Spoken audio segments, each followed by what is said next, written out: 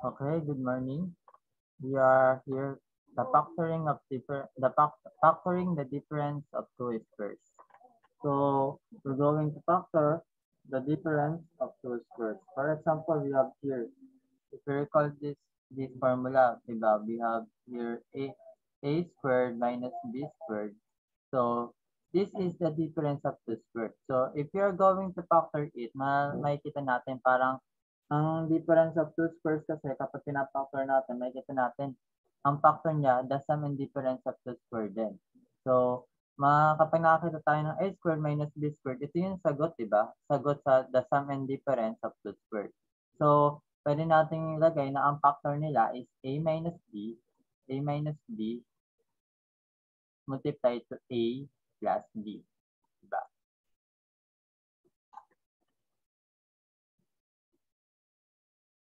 So, we have here a minus b, then yung isa naman a plus b. So, kasi the sum and difference of two square, the sum of difference of two binomials, so makikita natin, siya din yung the difference of factor form din siya ng difference of two squared. So, makikita natin a squared minus b squared is equal to a minus b multiplied to a plus b, which is yung a natin, what is the value of a, and then what is the value of b. For example, we have here an example of 25 m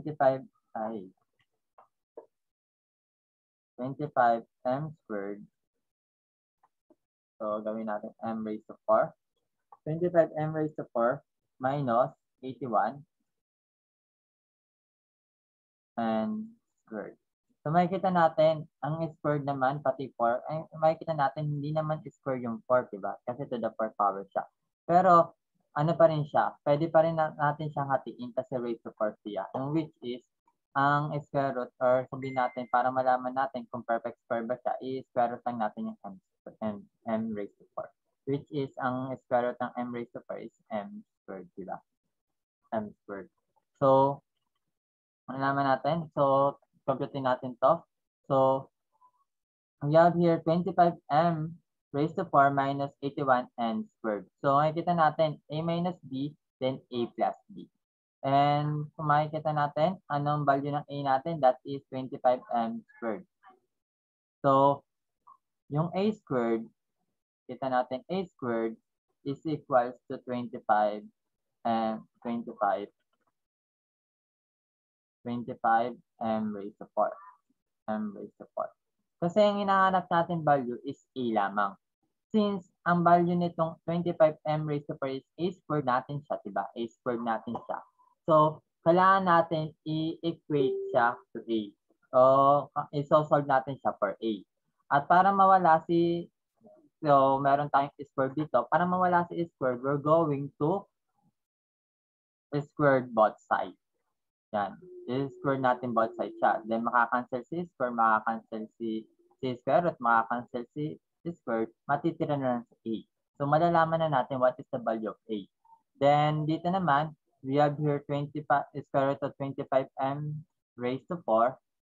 So, magkaiba pa kasi, pwede natin silang pag-iwalayin. 25, square root of 25 times the square root of m raised to 4. Okay? So, what is the square root of 5? 25, that is 5, diba? The square root of 25, that is 5. Kasi 5 times 5, that is 25. Now, how about the square root of m raised to 4? So, para malaman natin, diba may 4 tayo, yung exponent na 4. So, ang gagawin kasi natin yan, diba meron tayong square root of m raised to 4. Pwede natin siyang gawing fraction para mas madali. Para natin, yung exponent, gagawin natin fraction. So, we have here m raised to 4. Yung 4, diba, meron tayong square root. So, kapag square root, so understood to yung kanya sa radical natin, 2. Kasi square root, minsan makakita tayo ng cube root, it means 3. So, kapag gagawin natin siyang fraction or we're going to rewrite it in the fraction, yung exponent natin sa base, which is m, yung base natin, then exponent natin na 4, magiging numerator siya. Then, meron tayong exponent na numerator na 4, then, yung denominator natin, which is kung ano yung number na nasa radical sign natin. This is a square root, so kapag wala tayong nakita number, understood square root yun. And that is 2. Okay? So, isusulat natin si 2 dito. Then, simplify natin. M raised to 4 over 2. What is 4 over 2? That is 2, diba? So, meron tayong ang square root of m raised to 4, that is m squared. Okay? M squared siya. So, meron tayong 5m squared. So, makikita natin 5m squared yung ating letter A. Yung value ng A natin, that is 5m squared. So, sulat natin si 5m squared dito. Then, si 5m squared din dito. Okay? So, meron tayong 5m squared, that is minus and positive, minus and plus. Kasi, parang sasundan na lang natin ito eh. Mag-ano na lang tayo dito. Ito na yung pinaka-formula natin kapag nakakita tayo ng difference of two squared. Parang ano na lang tayo, tawag dito, na gagawin na lang natin na hindi namang distribution eh. Magsasubstitution na lang tayo. Okay, sasubstitute na natin what is the value of A and what is the value of B. Ngayon, meron na tayong A, then hanapin naman natin yung value ni B. Move na. Wala. Yun. So, move natin ito.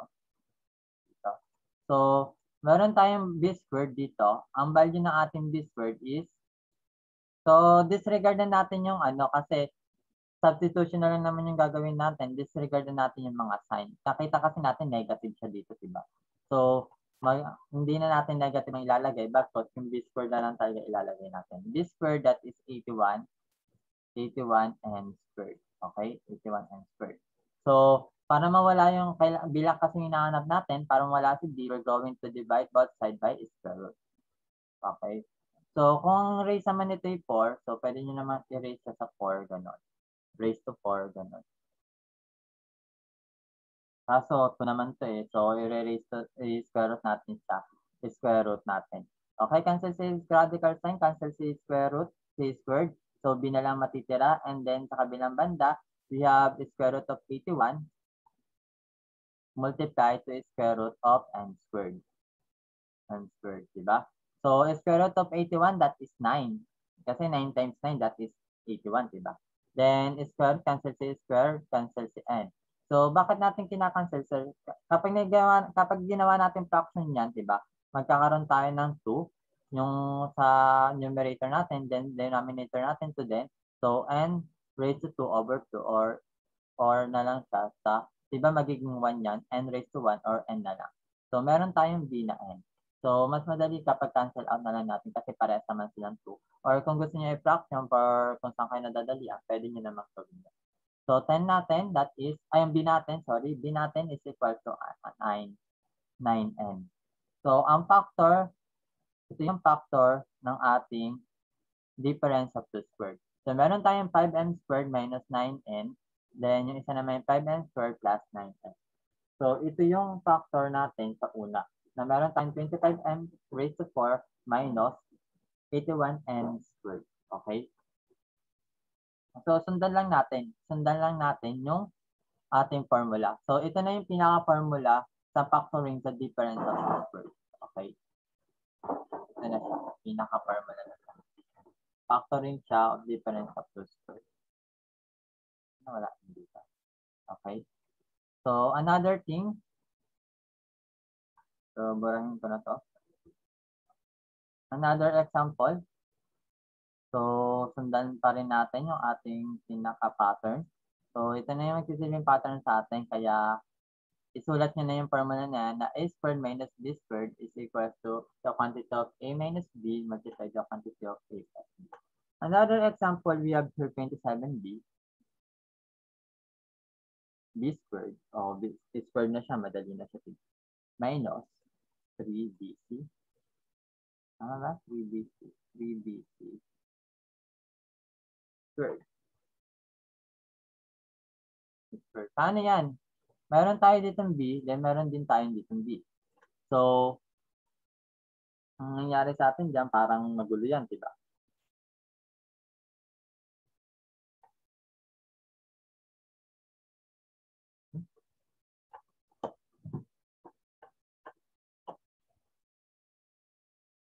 So, ang gagawin natin dyan, sorry class, hindi pala to squared. Gawin natin siyang 5. 5. So, magkaroon ako ng typo. That is, gawin natin itong 5. Okay? So, we have 27b raised to 5 minus 3b squared. So, hindi natin wala tayong nakikita na perfect square itong b5, diba? b raised to 5, sorry. b raised to 5, hindi naman siya perfect square, diba? So, kapag in-square root sign natin yan, squared, hindi naman siya magiging 5/2 lang siya, hindi siya. So, ang gagawin natin diyan, so, dito naman sa b, kasi may b din dito, hindi siya, sabihin natin na, hindi natin siya mapapactor agad. Ang una nyo munang gagawin, i-turn out nyo muna, mag-factor muna kayo, na may lalabas muna tayo, okay? So, hanap kayo ng least common multiple, LCM, nitong 27 and 3. So, common monomial factor nila, we're going to get the common monomial factor nila. So, diba sa 27 and 3, pwede natin silang i-divide both side by 3. So, ilalabas natin si 3. Then, anong meron kay 27b raised to 5 pati kay 3b c squared? So, parehas silang may b, diba? Kasi itong 27 pati 3, doon muna tayo sa number. 27 pati 3, anong common factor nila? Meron silang common factor na 3. Parehas silang divisible by 3. Okay? So, ang gagamitin na natin GCF, diba? Kung ano natin GCF nila, so meron tayong GCF na 3 sa kanila. 27 and 3, GCF nila is 3. Then sa pangalawa naman, sa mga variables naman tayo, meron tayong b raised to 5, pati yung isa naman is b pati c squared. So anong meron sa kanila? So kapag nilabas natin yan, parehas silang may b. Kaso isa lang, kasi ang exponent ito 1. So, yung may pinaka-lowest na exponent bilang. So, ilalabas natin si 3b. Okay? So, ay 3b natin ilalabas. So, kapag nilabas natin si 3b, bakit naging kulay green? Pag nilabas natin si 3b, so it means i-divide natin both sides. Ano nangyari? I-divide natin both sides sila kay 3b. Okay? Divide natin sila both sides by 3b. Kasi ang monomial factor nila, common monomial factor nila is 3b. So, 27 divided by 3. So, 27 divided by 3, 9 yun. Diba? Then, how about b raised to 5 over b? Kapag mag-divide tayo ng ganito, exponent, pinagsusubtract na natin exponent. Since 5 ito, then minus 1. So, 5 minus 1, copy natin si base na b. Same base naman kasi sila. Then, sa exponent, law of exponent, kapag nag-divide tayo, so, ipag-subtract na lang natin yung exponent. 5 minus 1, that is 4. So, meron tayong 9 9b raised to 4. Then, dito naman, 3 divided by 3, that is 3 divided by 3. So, copy natin yung negative. Minus. So, 3 divided by 3, that is 1. So, 1, hindi natin sisula. So, b pati b, cancel natin si b, cancel natin si b, cancel natin si 3, cancel natin si 3. Matitira na ay si c squared. Okay. So, meron na tayong, so, yung ating, tawag dito, dapat pala, na-adjust ko ng isa. So, meron tayo dito 27, b raised to 5 minus 3b c squared. Okay? So, meron na tayong 3b. Tinilabas natin yung factor, yung common monomial factor nila. Kasi hindi natin siya makakuha yung 2 square nila kung hindi natin siya gagawin ng common monomial factor. Hindi natin ipapactor out siya through common monomial factor. Then, nakita natin meron tayong 9b raised to 4 minus c squared. Dahil 9b raised to 4 minus c squared, yun yung ating difference of 2 squared. Kasi nakita natin a squared minus b squared na siya, diba? A squared minus b squared na siya. So, ang mangyayari sa atin dito, ito yung a natin. This is our a. And this is our b. Diba? A squared pala to. Then this is our b squared. Tama?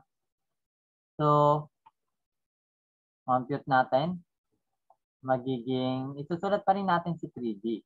Kaso nasa labas lang siya. Then makikita natin, ipapactor out na natin yung dalawang dot. Isang minus, then isang plus. So, pwede naman mauna si plus, pwede naman makahuli si minus. So, kahit naman magkabaliktad sila, ganyan pa rin naman ang result niya. Okay? Meron tayong a squared is equals to 9b squared. Kay b raised to 4. Diba? 9b raised to 4. So, value of a lang yung hinahanap natin. Since the value of a lang yung hinahanap natin, we're going to square both sides. So, cancel si square sign, cancel si square. Si a na lang ang matitira. Then dito, what is the square root of 9? Magkakaroon tayo ng square root of 9 times the square root of b square, b raised to 4. Then, ang a natin is equal to square root of 9, that is 3. Then, square root of b raised to 4. Diba, square root of b raised to 4, kapag ginawa natin yung fraction, magkakaroon tayo ng 4 over 2. 4 over 2 na fraction. Or ang a natin is equals to 3 times 3b squared, diba? 3b squared. Kasi 4 over 2, that is 2. So, 3b squared. So, meron tayo kay a na 3b squared. Parehas yan, kabilat kanan. Kaliwat kanan.